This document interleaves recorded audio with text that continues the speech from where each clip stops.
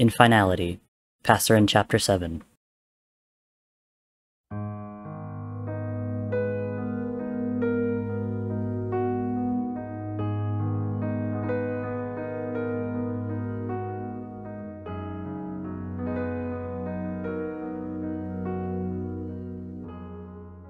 I should know you. The words fell in a pathetic rush from Techno's mouth. I should, but I don't. The little girl who was his sister, had been his sister just a few seconds before, stared at him with wide eyes that were like twin pools of ancient water, reflecting his own strained face back at him. Her question echoed in his head, a chant, an accusation, and a lament. What's my name? What's my name? What's my name? Techno wrenched his hand away from hers and scrambled backwards, his breaths coming fast and harsh. She frowned after him, but did not move to follow. You're my sister, he sobbed, clutching the hand that had held hers so gently, so familiarly. But I don't even remember your name. Hers, and their siblings, and their fathers and mothers. Once knowledge as common as air, now slipping from his fingers.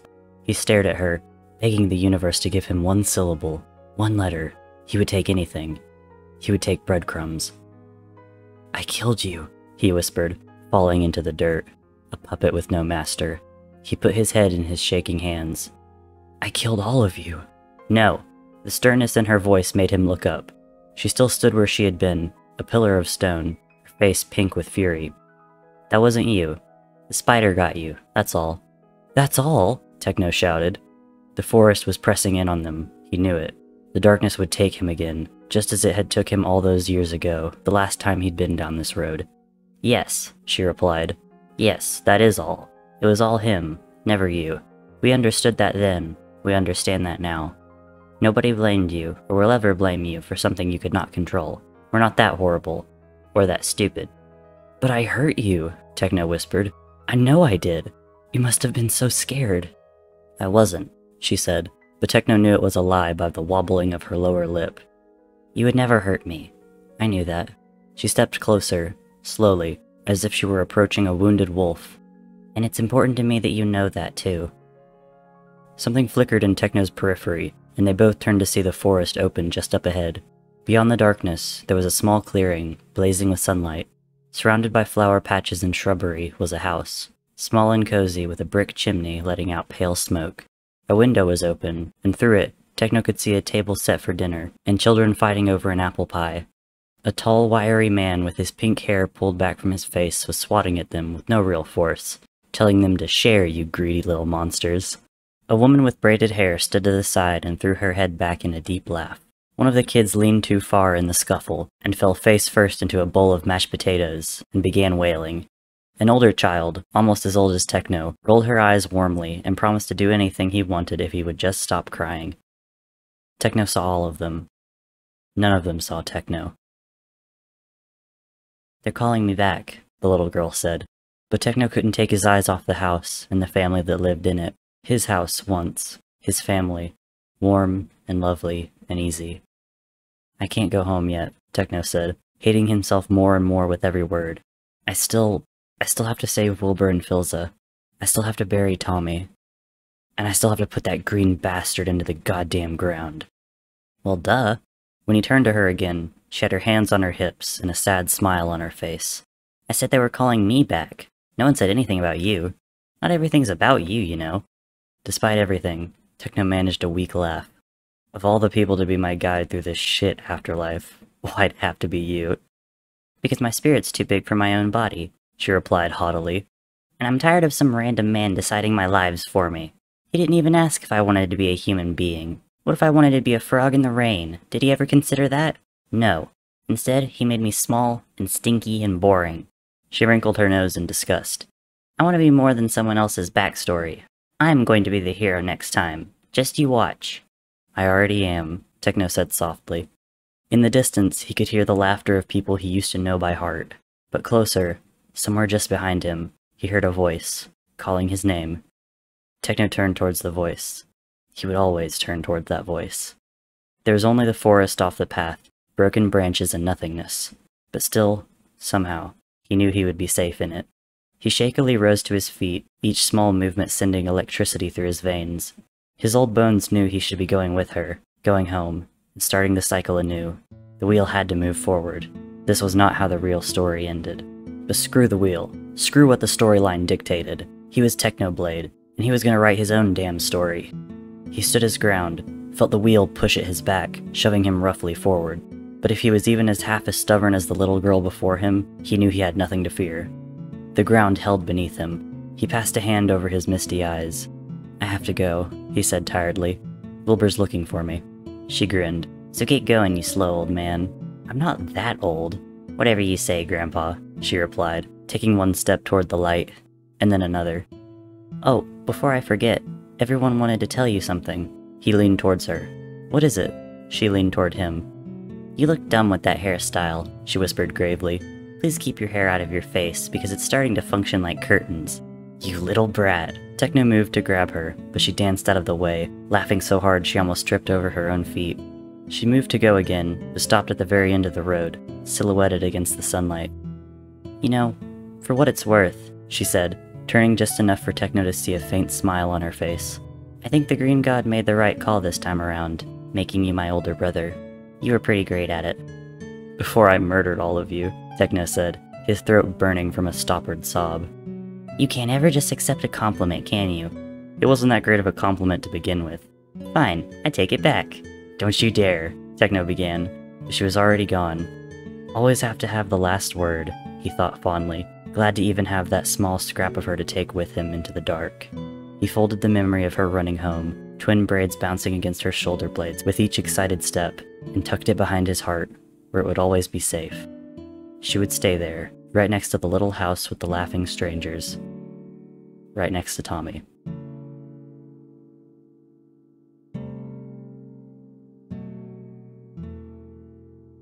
He took a deep breath, filling his lungs with the smell of pine trees and flowers and apple pies, and stepped off the path.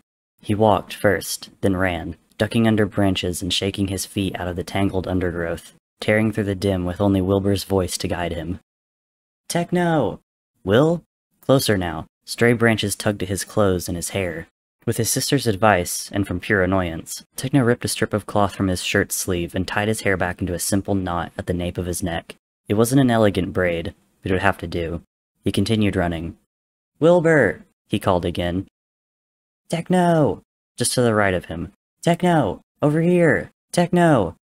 Techno fell against a tree, taking in what was before him. A strange, dark line stood out in the dim, blacker than black, cut straight from the darkness of the lowest cave of the earth.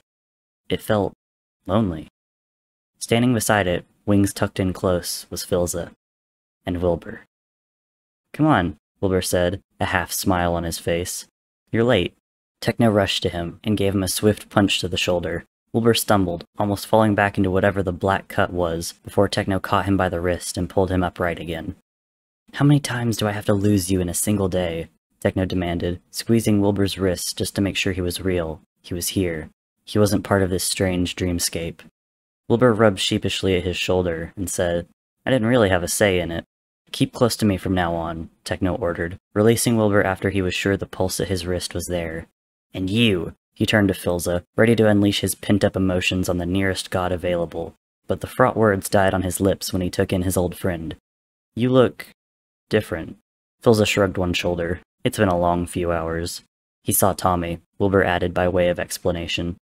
"Is he okay?" Techno asked, stepping towards Philza. Philza shook his head. "We can talk about it later," he said, sounding strangled. Techno understood. It would take him years to speak about what happened on that road. For now, it was his own burden to carry alone. Someday he'd share it, but not when the wound was too fresh, too hurting. "All right," Techno said. "That's okay. So how the hell are we getting out of here?" He still had a score to settle, and a prince to bury after all. Wilbur nodded wordlessly toward the pulsing black scar in the air. "Oh, you have got to be kidding me," Techno said. "It's safe," Wilbur said. "Say that again without looking so green and I might believe you." "It's a cut through reality," Philza said exasperatedly. "Of course it wouldn't be a very comfortable experience." Wilbur scoffed. It felt like having my innards rearranged by a very excitable toddler. He heaved a resigned sigh as he faced the cut. "I guess I'll go first." He threw a look at the other two behind him. "See you on the other side then?" I'll follow soon, said Techno. Don't get lost again. Wilbur gave him a mocking salute before falling into the void. He swallowed him whole. Techno watched him disappear with a sinking feeling in his gut. Before a heartbeat had even passed, he was already moving forwards, intending to follow behind Wilbur as he'd promised. He would not let him out of his sight again. But before Techno could step through, a hand closed around his arm and pulled him back. He turned towards Philza, a complaint already on his lips, before he noticed the somber look on the other god's face. He really did look different. He was quieter, somehow, and yet brighter at the same time, like a young star silently basking in its newfound brilliance. Techno, Philza said, we need to talk. Wilbur was being unmade. That was what it was. As he fell through the black, spiraling between what was real and what was imagined, drifting in the space between lie and truth, he felt himself being pulled apart, and then pulled back together. Born, and then unborn, and then reborn, and unmade. Father had called it the crash, but that wasn't quite true. It was crashing, and flying, and crashing again. The euphoria of flight equaled by the pain of the collapse. It was agony. It was dawn. And it was over. He hit the ground. He breathed in, breathed out.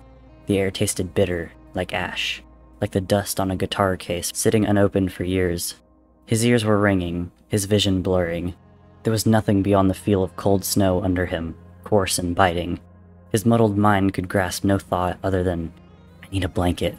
He spat snow and blood out of his mouth and struggled upright, managing to get on his knees before he fell back again. What fight there was left in his body fleeing as his vision finally cleared, and he realized he was watching the end of the world. The sky was red. The city was burning. Fissures arced across the ground like lightning, chasms leading straight to the underworld. As Wilbur looked on, the earth shook again, and more cracks spread, one breaking open just feet away from him. Shit, Wilbur thought, scrambling back, his heart in his throat. Shit, shit, shit. The only structure that remained relatively intact was the church, and standing in its bell tower, at the eye of the storm, was none other than Dream. He didn't seem to notice Wilbur's reappearance. How could he?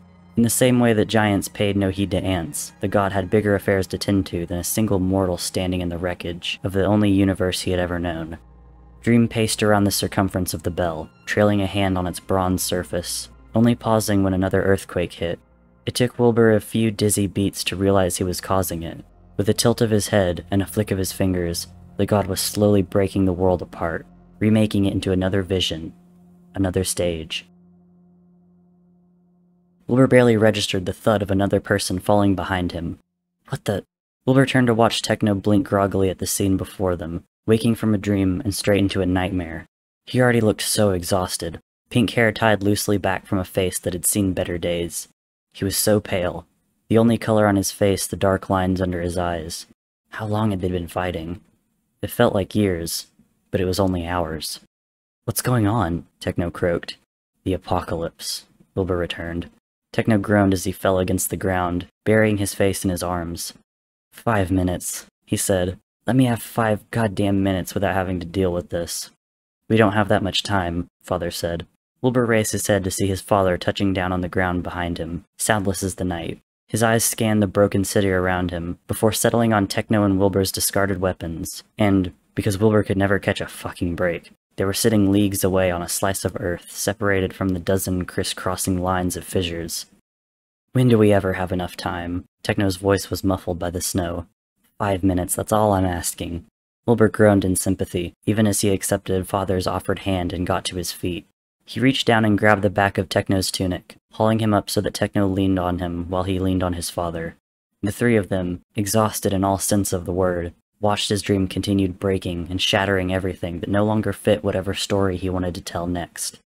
I'll get your weapons, Father said, and Wilbur expected him to fly away to retrieve them, but instead he simply snapped his fingers, and Wilbur's sword and bow, and Techno's trident and chain whip clattered at their feet.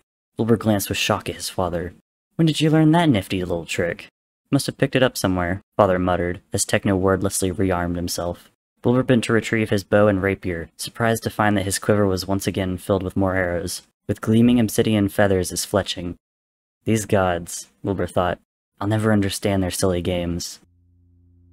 This is it then, Techno said as he spun his trident idly between his fingers.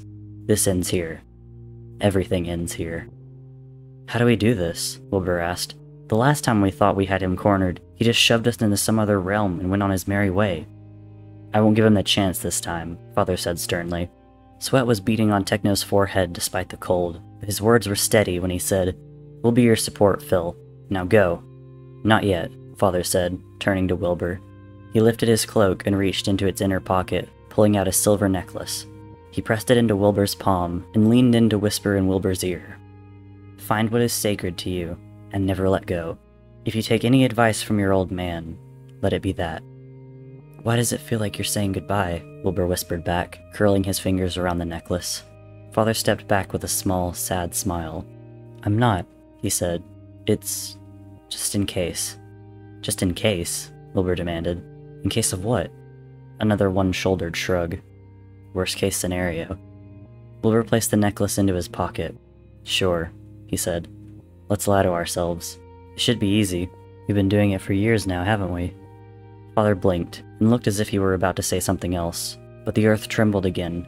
A harsh laugh cut through the cold air. The three of them turned to see the green god had finally caught sight of them. He stood at the edge of the bell tower, balanced on the balls of his feet, as if the dizzying height was of no consequence to him. Even from so far below, Wilbur could see the jagged line of his smile carved into his face. "Hello," he called out. "Didn't expect you back so soon, I admit." He spread his arms to take in the chaos all around them.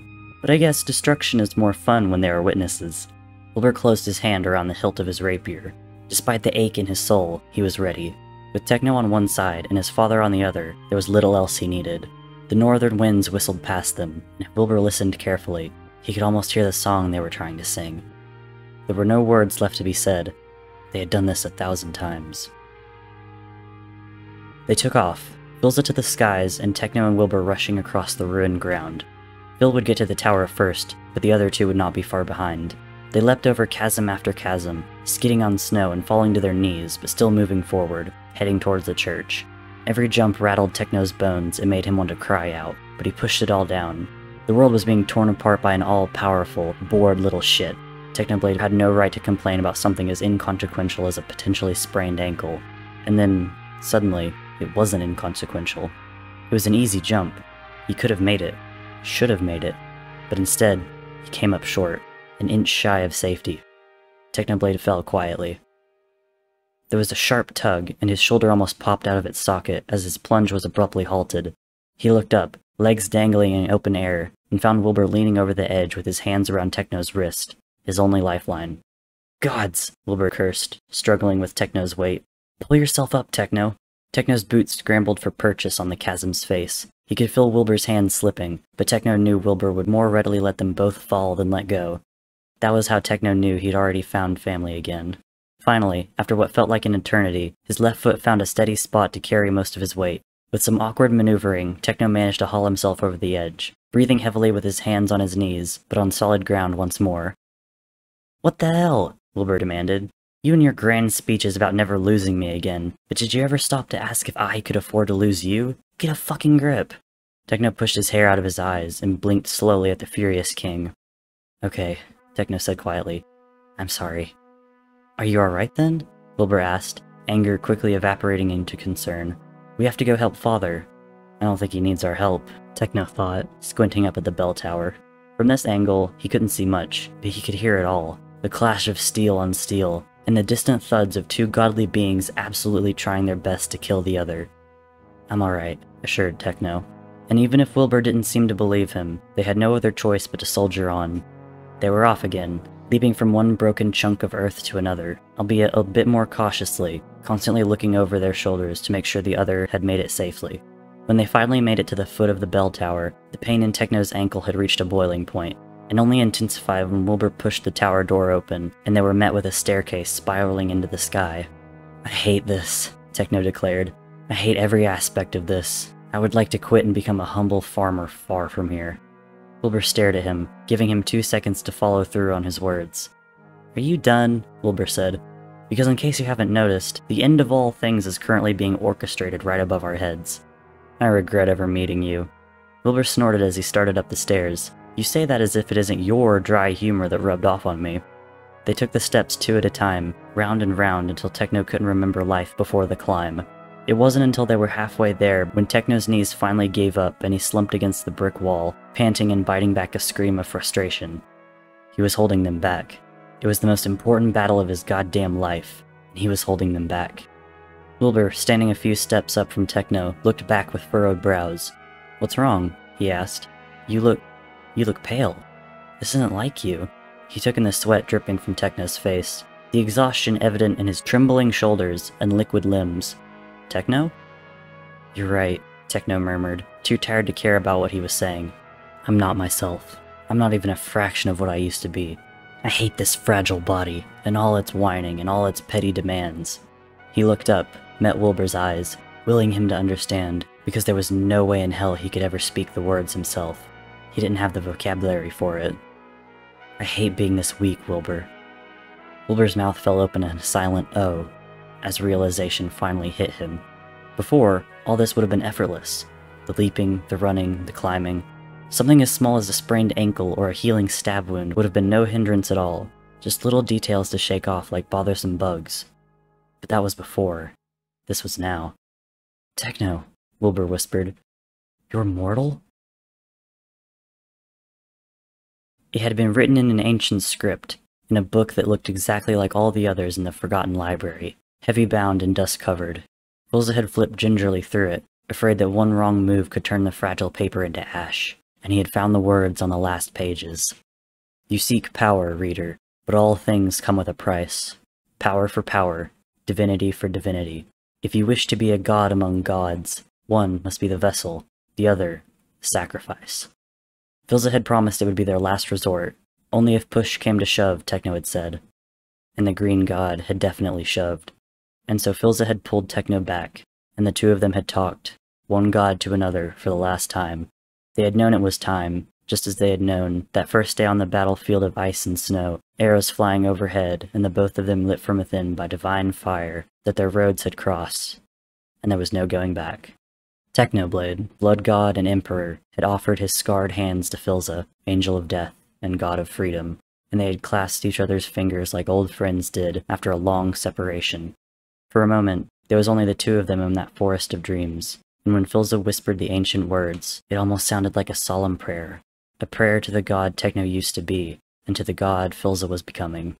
Toward the end, Techno's hands had betrayed his pain. It shook, just a bit, as his veins burned gold, turning him into gilded patchwork. Half mortal, half god. His very soul caught in the crossfire between mortality and divinity. His breaths came quick and labored, and still Fulza murmured, slipping silent apologies between the primordial spell. When the final word was said, Techno had fallen to his knees before Fulza, a wicked reversal of fortunes. But he did not let go. Techno forsook his godhood without protest. There was barely a struggle, barely a scream of agony. It had been his sacrifice to make, and he would be damned if he would let himself regret it. He had wrestled with martyrdom, and won. When Techno stood again, he was human, simple and breakable, with numbered years and numb hands. Inside him, there was a hollow pit where his godhood used to rest. He was going to make a landfill out of it. And Fulza was awake. Now, he stood in a bell tower overlooking a ruined city.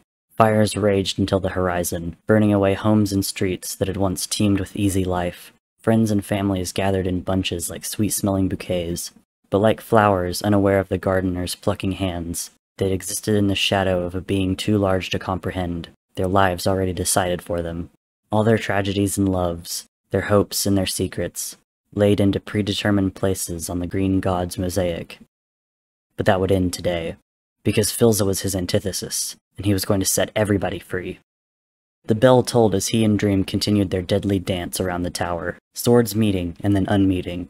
Dream must have sensed the change. He must have seen it in the way Fulza moved, taking each step with utmost confidence that the ground would meet him and not the other way around. He must have felt it in the renewed strength behind Fulza's blows. He must have known Fulza was still holding back. For the first time since their encounter, the green god had the wits to finally be unnerved. One mistake was all it took, a misstep in their eons-old waltz. The green god swung too early, his sword cutting through the air as Fulza simply ducked out of the way. The bell shuddered as Dream's blade bit into the bronze and stuck there. As Dream tried to pull it free, Fulza kicked at his knees and sent him spinning against one of the pillars holding up the tower's roof, unarmed. Dream stumbled against the pillar, nearly toppling over the edge of the tower, and before he could regain his balance, Philza swung at him. Dream managed to duck just in time, but Philza's sword cut through the pillar behind him as easily as a hot knife through butter. The pillar buckled and fell apart, and the roof of the tower began leaning, almost halfway into caving in on itself. The green god whistled as he jumped back from Philza's advance. "Listen, Philza, I'm done listening to you." Philza swung again, this time managing to nick Dream's forearm. Brilliant red blood ran from the cut. It did not heal. Dream looked down at his wounded arm, his brows furrowing with confusion. "Why did that hurt?" he asked no one in particular. He raised his eyes to Phil, and his confusion turned to fury. "What have you done?" "The very thing you tried to keep me from doing," Philza said, raising his sword above his head. "Now hold still, Dream. Let me take everything away from you, as you took everything from me." The green god made to raise his hand, perhaps to conjure himself a new sword, or attempt to throw Philza into another dream.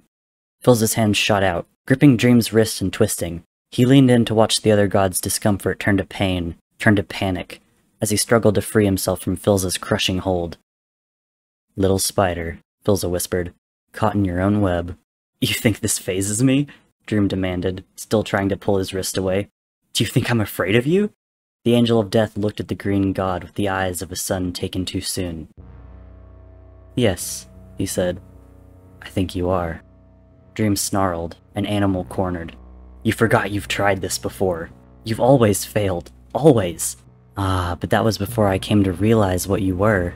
Philza made sure Dream could see every inch of his expression, every depleted line, every mark the long years had etched into his skin. "You would have us think that you're doing all this. The rewrites, the infinite loop, just for the fun of it.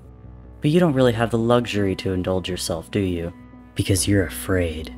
Every second of every day of every life, you're afraid. You have known me since you were made.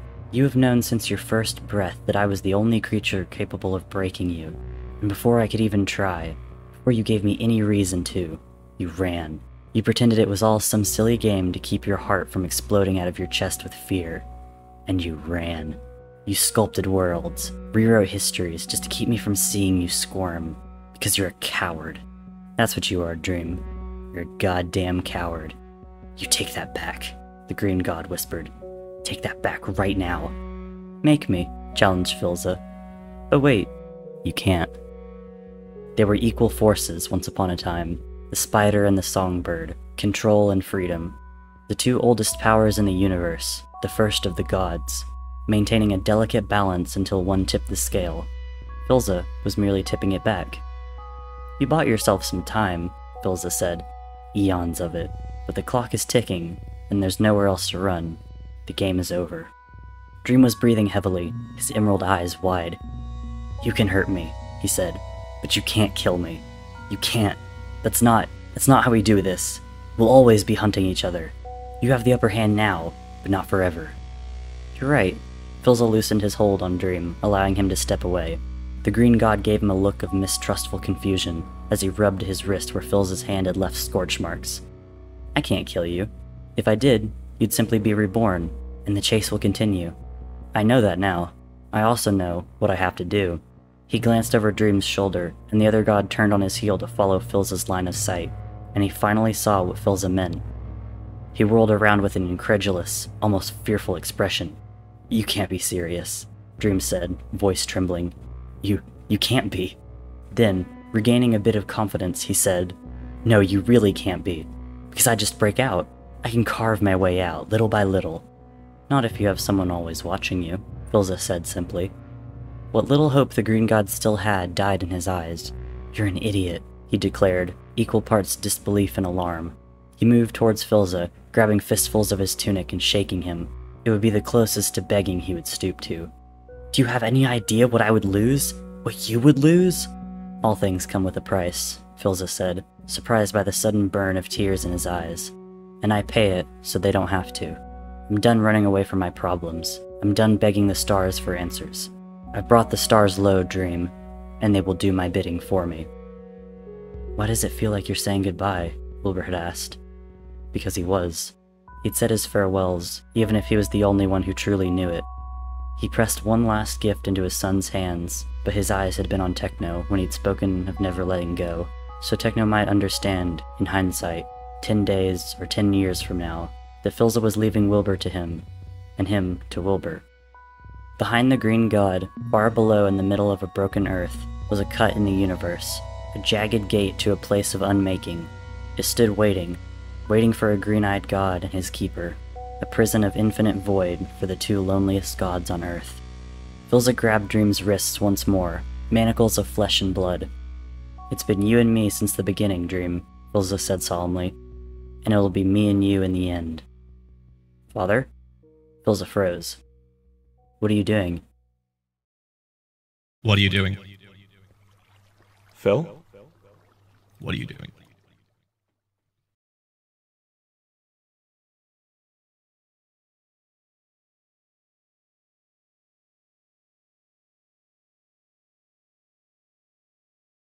"What are you doing?" Wilbur repeated. Philza turned slowly toward the tower's threshold, where Wilbur stood with one hand on the jam and the other around Techno's shoulders. Wilbur was the only force keeping Techno upright at the moment. By the look on Philza's face, he must have expected Techno to weigh Wilbur down with the novelty of his mortality, ignorant to the fact that Techno's sheer stubbornness was more than enough fuel to get him up that torturous flight of stairs. Sure, Techno felt as if each step had been hewn into this damned tower with every intent to antagonize him, and him specifically. But here he was now, witnessing Philza about to make another undoubtedly big mistake, and that was all that mattered. "Yes," Dream said, all former smugness wiped clean from his face. "Tell him exactly what you're doing, Philza, where you're about to go." "Shut up!" Wilbur snapped, his eyes never wavering from his father. "This doesn't concern you, you nosy piece of shit." "Father." Philza, a god among gods among men, flinched at the harshness in Wilbur's tone. What did he mean? Where are you going? When Philza didn't respond, a look of horrified fury dawned on Wilbur's face. "You're leaving," Wilbur said, as if the act of saying it might make it false. "You're actually leaving me again."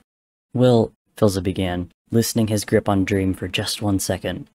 Techno knew a thing or two about stupid mistakes. That was one of them. The moment Philza's hand slackened, Dream pulled free and was gone, taking to the skies on his invisible wings. It was almost comical, really, to think that the god that had once stood over them so arrogantly just hours before would now scramble to escape the second everyone's backs were turned. If it was Philza's ascension that had caused the shift, then Techno would gladly sacrifice his immortality 10 times over just to see the green bastard scared shitless. "Fuck," Philza cursed under his breath as he spread his own wings, about to give chase. But before he could even lift 1 foot off the tower floor, Wilbur and Techno had already taken their positions.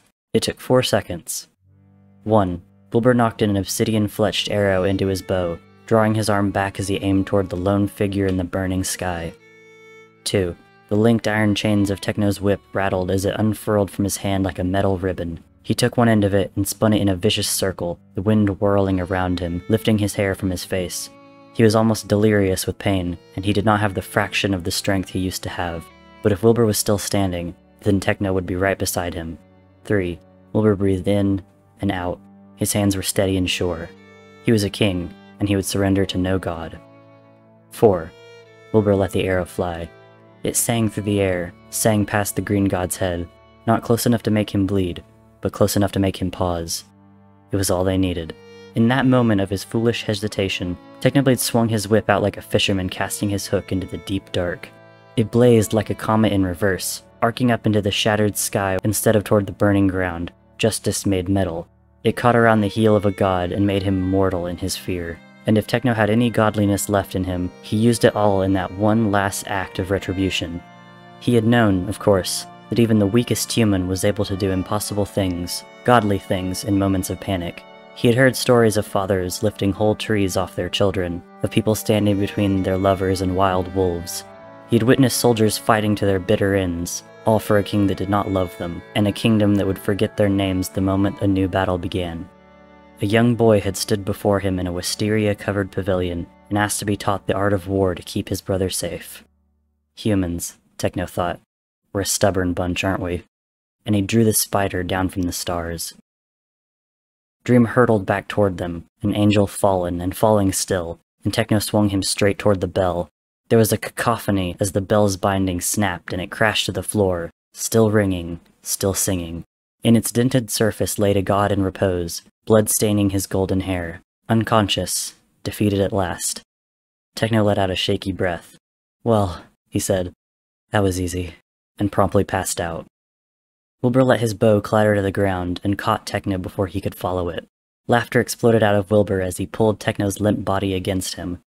We did it! He exhaled into Techno's hair, looking down at the god lying broken and dented bronze. We actually fucking did it! Techno. He shook Techno. Techno? Hey, we did it! There was no response. Wilbur looked up in panic and found his father's weary eyes on him. No. The frenzied euphoria of an unexpected victory died swiftly on Wilbur's lips as he pulled Techno closer to him, tucking his warm, fragile, mortal body into the cradle of his arms, Techno's chin digging painfully into Wilbur's shoulder. Wilbur was suddenly very aware of the extent of the damage on him, wounded shoulders and a knife to the back, courtesy of Wilbur himself. A killing blow for you would be a scratch for me, Techno had said, but he had said it when he was immortal and untouchable. Techno? Wilbur asked again, shaking him lightly, unable to think of a world without his best friend. His newfound mortality should have given them years, at least, together. Not minutes. Not seconds. Techno? This isn't funny anymore. He looked up at his father. Tell him it isn't funny anymore. The silence was thunderous. And then, in its wake, there was a muffled groan. 5 minutes. Just 5 goddamn minutes. Wilbur pulled back to see that Techno's eyes were wide open. If I weren't sure you were halfway to hell already, Wilbur said slowly, I would expedite the process right now. Does hell offer a hot meal and a warm bed? Asked Techno. If so, please send me there. I deserve it. Wilbur shoved Techno off him, unsure whether to laugh, or cry, or scream. When he turned to his father, he looked just as lost. That was a very shit thing to do, Father said as Techno righted himself. You little bastard. Oh? The wry mirth fled instantly from Techno's face, chased by unbridled anger as he whirled on Father. You want to speak to me of doing very shit things? Father flinched, but looked as if he had already expected the outburst. His blue eyes slid to Wilbur, and they looked so much like Tommy's in his final moments, when Wilbur did not know whether to look away or memorize them. Father's hands around Dream's wrists, Dream's panicked flight, the dark doorway into a realm between realms still standing far below them in the shadow of the bell tower. You're actually leaving me again, Wilbur had accused him, before they were swept into the dramatics of Dream's escape and their presumed triumph. What triumph was there to celebrate when Father had not proven him wrong? The cold settled back into Wilbur's bones. Where are you going? Wilbur demanded. Will, Father began, running a shaking hand through his hair. You were not supposed to be here for this. He met Techno's glare. Neither of you were. Techno crossed his arms, the mortal who had chained a god. If he had given anyone else the look he was giving Father, they would have withered away into dust. And what exactly is this, Phil? Techno asked, his voice hoarse. The Angel of Death did not frown or make excuses. He simply told them what Wilbur had always wanted from him, the truth. I'm going away.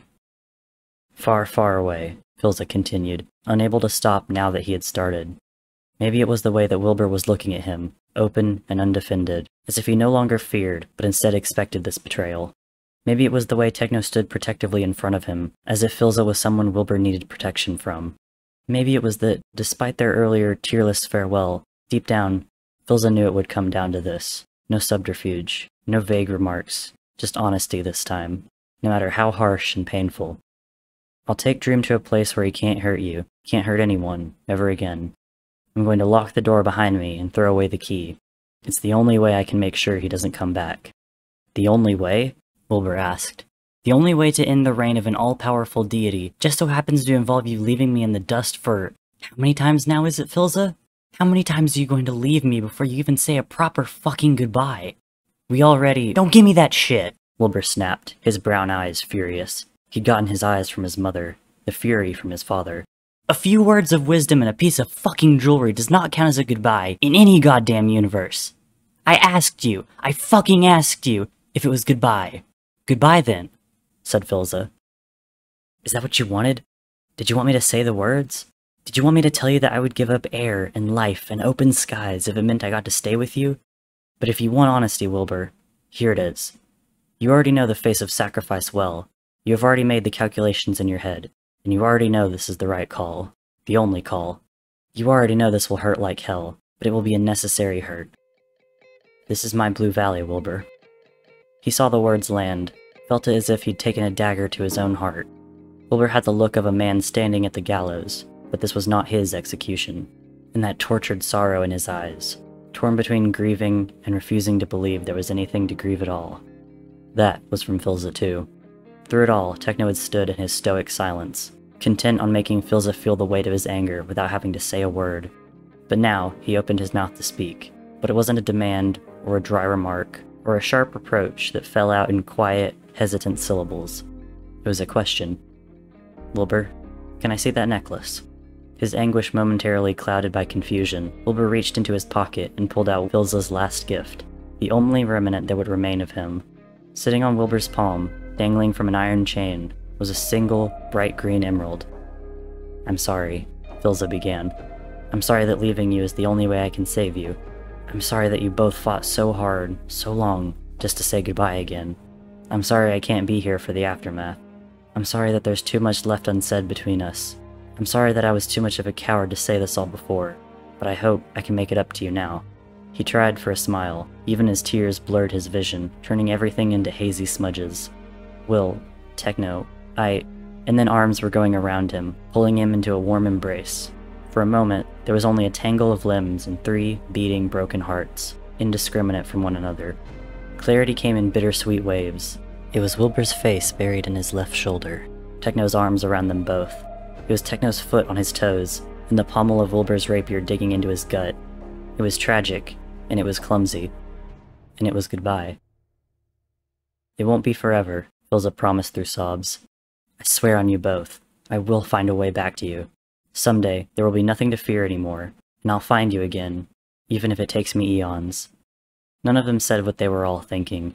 Wilbur didn't have eons, and neither did Techno now, but they both knew what he meant anyways, and they believed him. Someday. They would hang on to that promise. They would take it to their graves. If there's one thing that I want you to know, Wilbur said, pulling back to look Philza in the eyes. I forgive you. His face fractured into a million different emotions. I forgive you, Dad. Thank you, Phil whispered. Thank you, my boy. And Techno only had his silence, but it said more than Philza could in 1,000 years. He stepped back from them, his oldest son and his oldest friend. When Techno began swaying on his feet, Wilbur wordlessly wrapped his arm around the former gods, and they stood there together, leaning on each other. And Philza's heart was free. He gave them a nod. Techno looked away to wipe furiously at his eyes. Philza had to stifle a laugh. Stubborn until the very end, aren't you, my friend? It was time. The god of freedom turned toward the boy sleeping on the broken bell, sleeping, or waiting, or dreaming, whichever explanation would hurt least for him. Philza gathered the green god into his arms, as he had once bore the body of his youngest son at his deathbed, as he had once carried Wilbur to bed when he was smaller, and the world was only the hallway from the library to his childhood bedroom. He walked to the very edge of the tower, with only a young king and a new mortal to mourn him. He spread his wings, obsidian feathers gleaming in the dying fires of the last city he would ever fail to protect. And then he flew. He did not look back. The wind was at his face, cold and cutting, but he had never tasted anything sweeter. When he began his descent, straight toward the gate to his final fate, he felt the green god stir slightly in his arms, a child disturbed from a beautiful dream. He might have whispered a name, but it was lost to the air. God. Such a big word for such a small thing. They were the beginning, and they would be the end. Prologue and epilogue. The void rushed toward them. Philza closed his eyes. It was better this way. He would get to control the darkness. It was his call, his terms, his sacrifice. I'm sorry, Tommy, he thought, one last tear slipping down his ancient face. But I'll be seeing you soon. They entered the void together. The gate closed behind them. And the universe shifted. The shift was felt by every soul. It was felt by every rock and every blade of grass, every flowing river and every tree looking over a lonely house at the end of a long road, its chimney overgrown with ivy. It was felt by every beast in the forest and every fish in the sea, and every bird now grieving a fellow wanderer of the skies. It was felt by those awake, and those hunting, and those deep in hibernation, and those spinning their webs from branch to branch, creating connections where once there had only been open air. It was felt by the deer caught between the wolf's jaws, its final moments extended into eternity as the entire world, the entire universe, held its breath. It was felt by every warrior in combat, every monarch on their gilded throne, every smith with their cheeks warm from the fires of their forges, every child stumbling through their mother's garden, every painter seated at their easel, every sailor at sea, every traveler on their way home. It was felt by an old neighbor looking after the shop of the girl who had always been so kind to him. A sign stood at the door, closed indefinitely, it said, but the neighbor knew it would be closed forever, and still he'd come, day after day. His wife was gone, and so was the kind girl. But the flowers, oh, they still needed watering. It was felt by a god in a valley. Beside him was a fresh-dug grave with only a sword of pure obsidian to mark its place among the dead. The god had always known he would one day stand alone. Once there were three, and now there was one. He'd lost one of them to love, and the other to fear. And some days, he wondered if there was any difference. When pain always came in the wake of love, when every devotion led to a burial ground, when every dream was a nightmare sleeping, would it be worth loving at all? Yes, said the dirt beneath his fingernails, testimony to his lonely grave digging. Yes, said the wind coming in from the north. Yes, said the first drop of rain striking his cheek, like a cold reminder to seek shelter, like a gentle kiss from two lost friends. Yes, it would. It was felt by a soldier knocking on the door of a home he could no longer recognize. When his sister opened the door, he swore she didn't recognize him either. But then she threw her arms around him, sobbing into his dirty shirt, and they fell onto the wooden floors that carried the weight of their shared childhoods and its scratches and dents. He held her and cried, and was known. It was felt by a young king standing on a bell tower at the heart of a city of snow and ash. A green stone gleamed at his throat, heavy with a history that would someday be told when its last storyteller was ready. It was felt by the storyteller. The wheel was broken at their feet. They were free. They were free. They were free. Wilbur leaned his weary head against Techno's shoulder. "Let's go home," he whispered. Techno nodded. "Home," he repeated, as if the word was a new discovery. And as he watched, an aurora blazed to life above them, a symphony of reds and golds and greens twisting through the heavens, an impossibility of color, nothing short of divine magic. The sky was singing. Techno turned to the king, but his face was upturned in a glow. A child, truly, captivated by the pretty lights. The heaviness of his own heart momentarily forgotten as he looked up at the brilliance of their world. The world his father had saved. The curtain fell on two brothers illuminated.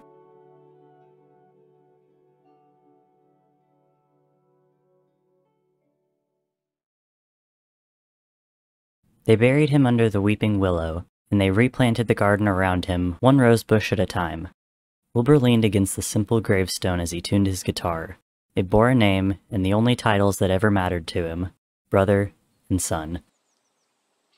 "I'm not nervous," said Wilbur, as he continued tinkering with the instrument on his lap. He flinched as a rather discordant note played before continuing. "I mean, I shouldn't be. Whatever happens today, I would deserve it. That's how justice works, right?" Finally satisfied with his strings, Wilbur strummed a few notes before he settled back against the grass. "But I didn't come here to talk about that. I wanted to play you a song." He grinned at the sunlight streaming through the branches. "I finally finished it. It took a while. A full year of banging around the music room," drawled an all too familiar voice, "and threatening to suffocate me in my sleep if I interfered with his artistic process." Wilbur glared good-naturedly at the man coming towards him, a violin case in hand. Techno had grown into his mortality better than Wilbur had expected. There were still times that Techno forgot he had human needs and human limitations, but Wilbur was there, as he always had been and always would be, to remind him. Other than the times he forgot to eat on a regular schedule, or thought to spar with royal guards that would no longer be easy targets for him, he had thrived. He'd begun filling in his tunics, and his wounds from that final confrontation were now just a part of his tapestry of scars. Settling on the other side of the gravestone, anyone looking out the windows of the castle would only see the head advisor and right hand of the king, with his old-fashioned poofy sleeves and pink hair braided down his back, silently plucking at his violin. "I was just saying," Wilbur said, "that whatever the verdict, we'd accept it, Techno finished, brows scrunched in serious contemplation at his instrument. That doesn't mean you're not allowed to be scared. That's why we're here, aren't we? He threw a grin at Wilbur across the strings. We're getting you a distraction. I'm not scared, Wilbur said, and it was the truth. I know there's a chance that the past 2 years of atoning might not be enough, and I know it will never be enough. Then it's a good thing you're not the one voting, Techno said simply. It's the people's call, Wilbur. We don't have any say in the matter, for better or for worse. He tapped the end of his bow against the gravestone, almost absently, before raising it to his violin. At the end of the day, you're either king or you aren't. And if they decide the latter, then we'll go off into exile together, and be twin fishermen in some little coast town somewhere. Or traveling bards. We could see the world together, you and I. I've already seen it, said Techno. But I suppose I wouldn't mind getting a second look. Wilbur laughed lightly. If that's our worst-case scenario, then there's really nothing to fear, is there? In response, Techno began playing the first notes of a familiar melody. Soon, the lilting sound of his violin filled the garden, joined by distant bird song and the rustle of the wind through the creeping branches. It floated through the air, sharp and sweet, Techno's scarred fingers dancing across the fingerboard with an expertise that had cost him long nights and strings snapping against his skin. His bow wrung magic from the delicate instrument, so potent Wilbur almost missed his own cue. Wilbur began playing his guitar, an accompaniment and an addition, the undercurrent to the keening sounds of Techno's violin. One note after another, an orchestra of two performing for an audience of ghosts, following a score they wrote themselves. It was a sad song. It was a happy song.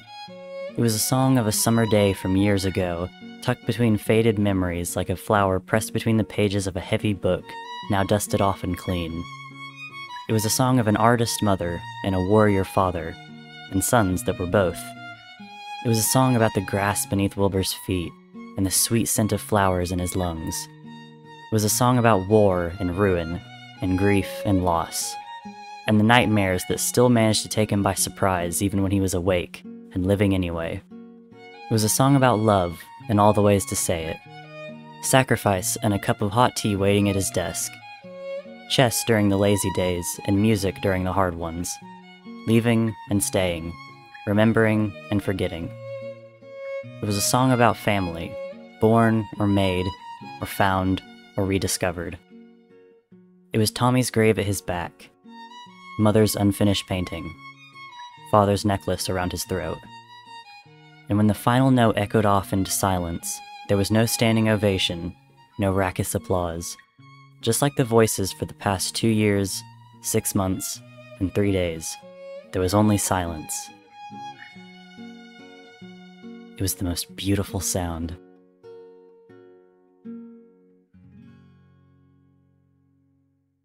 Wilbur quietly placed his guitar against Tommy's gravestone and turned to see Techno wordlessly returning his violin to its case. Everything had already been said. In the distance, the bells began to toll. It was time. Techno offered Wilbur a hand and pulled him to his feet. Together, they walked towards their judgment. 2 years ago, Wilbur had stood on a balcony and faced an army ready to die for him. "I promised you peace on my father's crown," he had said, "and now I call you to war. This is nothing less than treason. Rest assured, I will be facing consequences for it." And the soldiers had instead called for their enemies' heads. More than half of them were dead now, leaving family and friends behind, alive and safe, but mourning. And if there was anyone who understood the need to find some place to put down blame, it was Techno. There were no enemies left to defeat, no smiling gods to imprison, no hostile armies crossing the valley. And that was why Techno and Wilbur were standing in the hazy sunlight pouring in from the high windows of the very room where Wilbur had once been crowned. The room where he might have that crown taken from him for good. In front of them, seated in pews and on the floor, or leaning against the marble columns, or watching from the balconies, were the people that would determine their fates. 100 blinking eyes, all unreadable, settled on the king and the general that had won both battle and war, at the cost of the very people they'd sworn to protect. Never mind that they'd saved them from a worse fate. Never mind that they'd ensured the safety of the kingdom for generations to come, or that they'd spent the past 2 years working on pulling the threads of their nation back together. Those were excuses that neither Wilbur nor Techno would ever use against their people. Before them were 4 jars, each towering over them, one for each quadrant, west and east, south and north. For the past few months, those jars had combed through every inch and corner of the kingdom, from the highest mountains to the smallest villages tucked into the deepest forests, to the cold, snow-covered tundra towns. Messengers had knocked at the door of each house, presenting each person within, be they child or adult, a decision. They would take a rock, any rock, be it from their own gardens or from the riverbed, or chipped from the threshold of their houses, and place it in the jar if they believed the king and the general had not done enough in service to the kingdom. A representative stood behind each jar, ready to tip it over, ready to count. Enough votes, and Wilbur would step down from the throne, and Techno would go with him, and they lived the rest of their mortal lives in exile, far from the kingdom they had bled, and fought, and lost their brother for. Techno glanced at Wilbur. Despite his earlier posturing, Techno could tell Wilbur was one tug away from unraveling. He stood shoulder to shoulder with Techno, trying to look calm and stoic for his people, spine straight and eyes ahead. Only Techno could see the apprehension behind them. He loved this kingdom. He loved its people. It wasn't just his father's kingdom, or his mother's, or Tommy's. He'd given everything of himself into it. It was his own flesh and blood. It was no longer a chore, or something he had to succeed in to earn a distant father's approval. It was the soldiers that had fought beside him in the valley. It was the 100 people that had been willing to bring down a mountain on their foes, and on themselves. It was the scars on his skin, and his sleepless nights, and his pride, and his home, and his responsibility. He was born for this, stones and all. A judge draped in white robes called for attention, as if the room had not been mind-numbingly quiet for the past half hour. "Citizens of our fair kingdom," the judge said, "we gather today to bear witness to the conclusion of the trial of King Wilbur, protector of the realm, ruler of the kingdom, and Technoblade, formal general to the royal army. The people have spoken. Now all there is left to do is listen." He turned to Wilbur, his gray eyebrows raising in question. "Would you like to say one last thing, Your Majesty, before we tip the jars?" Wilbur opened his mouth, closed it, and began shaking his head. Techno stepped forward. "The king," he began, "as well as I, thank you all for coming here today. I see familiar faces in the crowd. I fought next to you, have seen your bravery firsthand, and I know what it cost you all to come here today." He took a deep breath, meeting every eye on the floor and mezzanine. It felt like standing before the dead. It felt like a reckoning long overdue. Everyone here lost someone to the war. A friend, a parent, a neighbor. And you know what your king lost too. Though we are united in our loss, that does not excuse the lapse in mine and Wilbur's judgments. We made mistakes. Deadly ones. We believed ourselves invincible and were too late to act against the encroaching enemy, and you all paid for a price that should have been ours alone. Whatever you all have decided today, we will call it justice. That is all." When Techno stepped back, Wilbur caught at his sleeve. He anticipated a dry remark about his unexpected diplomacy, and was surprised when Wilbur simply mouthed, "Thank you." Techno nodded hesitantly at him, confused as to what there was to be thankful for. After all, he was only doing his job. The judge read out more legal jargon that Techno had already heard 100 times, and then, with the very hands he had used to put a crown on Wilbur's head, he gestured for the jars to be overturned. They looked like vases. They gleamed like urns. Wilbur's hand slipped into Techno's, his bitten-down nails digging into Techno's knuckles. Techno closed his eyes. He did not know which gods would still listen to him, so he prayed to them all. The War God, Dream, Vilza. Exile or exoneration, it was out of his hands. He would be ready for both. Techno waited for the clatter of stones on marble. It never came. The boy who had come of age in blood and fire stood before a lake with his fist curled gently around a stone. The surface of the lake was calm and still, a mirror of the sky above it, and Tubbo wondered what it would feel like to float in it, to swim in sunlight. By this time, in a city far from here, the king and the general Tubbo had followed into war would be counting the votes of those who wanted them gone.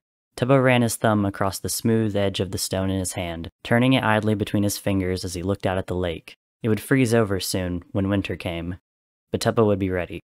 He pulled his hand back and through, with all his might. The stone skipped once, twice, thrice, across the surface before sinking into the blue sky, leaving ripples that disappeared in the blink of an eye, and the lake was still once more. Tubbo grabbed the axe that hung from his hip. It was starting to rust, and constant use had worn away the handle, but it would hold for just a bit more. It was a familiar, reliable weight in his hand, and he swung it beside him as he walked toward the forest. He needed more firewood to keep his sister warm. Time unfurled like a ribbon. They filled their days with mundane problems. Untuned instruments, tea turning cold, and weeds needing plucking. The dutiful, benevolent king in his right hand, who struggled to stay awake during half of the political meetings, and spent the other half actively antagonizing sycophants he deemed too irksome. Wilbur had publicly proclaimed that there was nothing amusing about Techno threatening to burn the pompous wig of a merchant trying to lobby trade routes away from local vendors, but his eyes had gleamed with the promise of later laughter. In the spring, the two of them went down to the orchards and spent their days in friendly rivalry over who picked the most fruit. Most years Techno won, if only because Wilbur was often distracted by a woman with long, curling hair as red as the apples in her basket. It took him 2 years to ask her name, and another 2 to ask her to marry him. Her name was Sally, and she said yes. When their first child was born, a baby boy with hair the color of Tommy's last sunset, Wilbur took him into his arms without hesitation. He pressed his tear-stained cheek against his son's warm skin and whispered, "I will love you forever," over and over, until he was sure his son knew it. And the son would grow up under no one's shadow, calling Wilbur Dad and Techno Uncle, in a kingdom of hard-won peace. In time, he would know the story of the Blue Valley, and the story of his other uncle, and the story of his grandparents. But until then, he would think all gods were kind, and his father never cried. His uncle would carve his height into the marble column of the ivy-covered pavilion where he learned how to paint, and he would wonder why his father's brother would turn away whenever he passed the almost faded marks of the boy that had stood there before him. The heir of the Angel of Death's kingdom, and all the heirs after him, would not have gilded hair or eyes like a frozen tundra.